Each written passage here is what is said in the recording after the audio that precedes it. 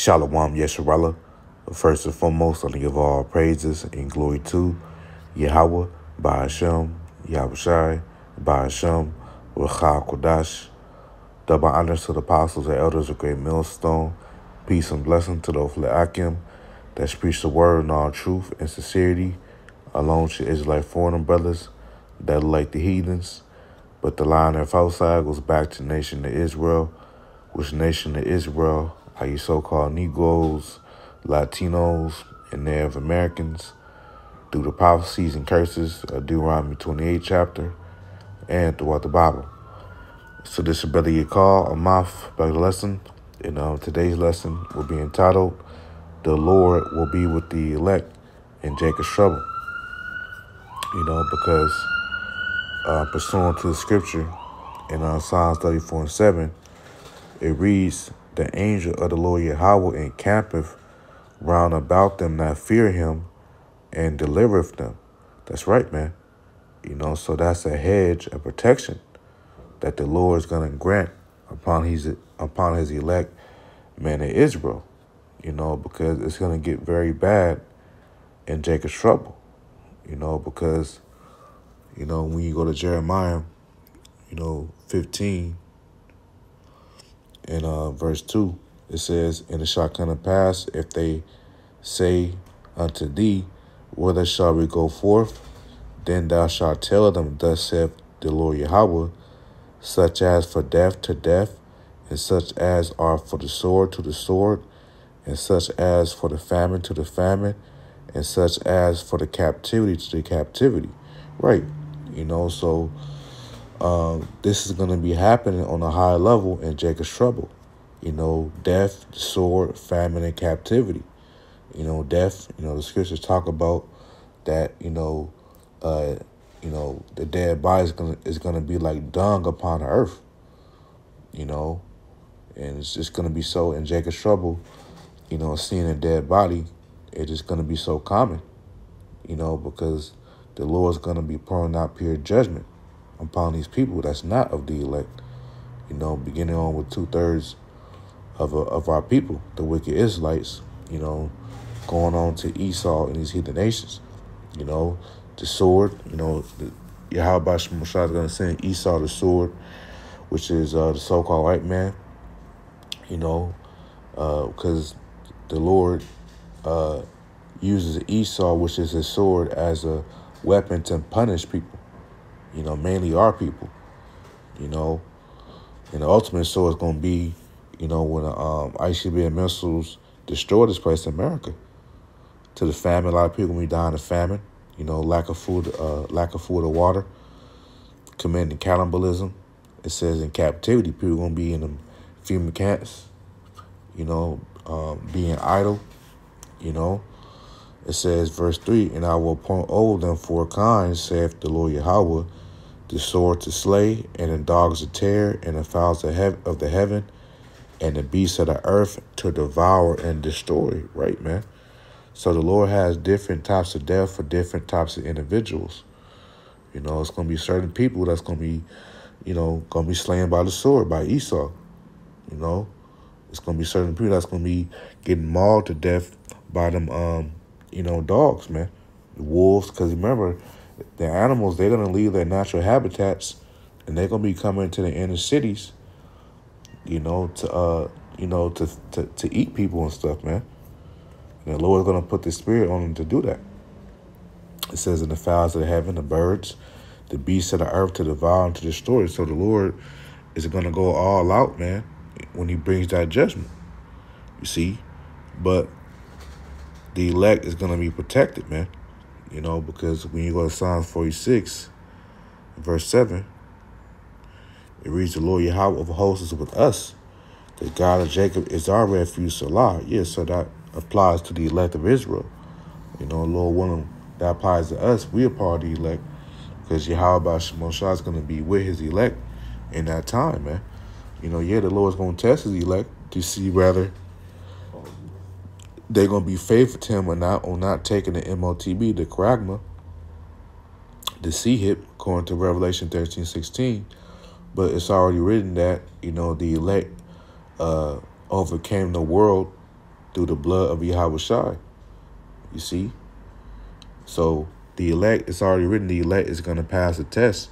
But, at the same time, the Lord's going to test the elect to see whether they're going to have their integrity. You see? And we already know the elect is going to prevail. And we go to Job chapter 5 and verse 19. It says, he shall deliver thee in 6 troubles. Yeah, in 7 there shall no evil test thee. And right, man. So in 6 troubles, because remember, the elect in the time of Jacob's trouble, they're going to be on a run. And the Lord's going to be delivering them out of tough situations,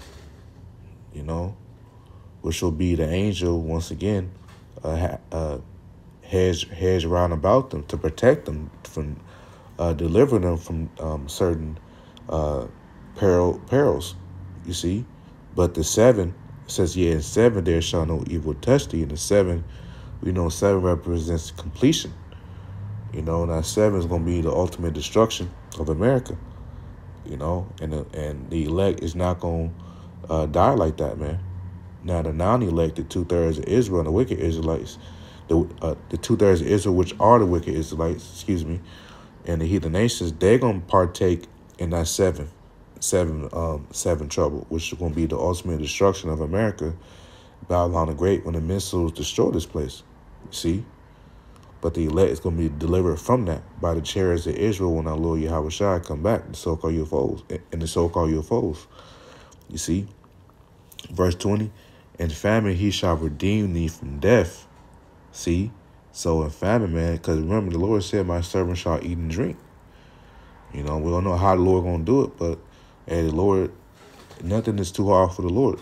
We have several accounts in the scriptures on how the Lord, during the times of famine, the Lord was feeding his elect. Examples is Elijah, Elisha, So many men of the Lord was off the grid. King David, Moses, John the Baptist. And they all were fed and they all were taken care of from Yahweh Shemon Shah because they were of the elect. So the same thing is going to apply for the elect in these times. You see? It says, and in war from the power of the sword, which is Esau Edom. Because he's the wicked, according to the Bible, and he was blessed with the sword. Because remember, he's going to come down with great wrath upon those that fear the Lord, which are the Israelites. And he's going to, the scripture said that they're not going to spare none. Esau, he's going to put that order out, that decree, to kill all Israelites, man. But he's not going to test his elect. Now, it is written that some of the elect is going to be beheaded, according to Revelation 24, on not receiving the MOTB. But that's all to fulfill prophecy. For the most part, the elect is going to be delivered. So let's continue. It says, verse 21, thou shalt be hid from the scourge of the tongue. And that's Esau's decrees, orders to, if you see these Israelite men, kill them or detain them and apprehend them and bring them back to us. There will be a reward for people who see these men and detain them. Because remember, it's going to be all out hell against us, man. People going to be really going to try to, people really going to be trying to be hunting us, man. Bounty hunters on our heads, because Esau knows that, we with Yahweh Shemon Shai. He knows we have power, so he's going to try to kill us, man. You see? It says, but the Lord said we're going to be hid. You see? This is how the Lord hid Elijah, for 3.5 years from King Ahab, the wicked king of Israel. And he was ordering a lot of people to look for him, but they couldn't find him. So that's going to be the same thing for the elect in these times. It says, neither shall thou be afraid of destruction when it cometh. Why? Because, we're expecting these things to come.